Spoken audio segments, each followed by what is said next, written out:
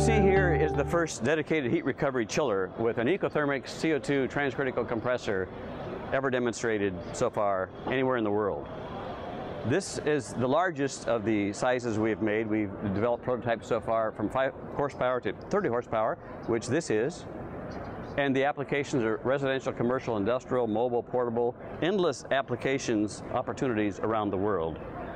But this unit has a small footprint, as you can see, and is able to produce hot water as hot as 200 degrees Fahrenheit, chilled water 30 to 40 degrees Fahrenheit simultaneously. It's just a plumbing problem of connecting low pressure water, hot or cold, to the outlets, and the high pressure is all contained inside this cabinet between the compressor and the heat exchangers.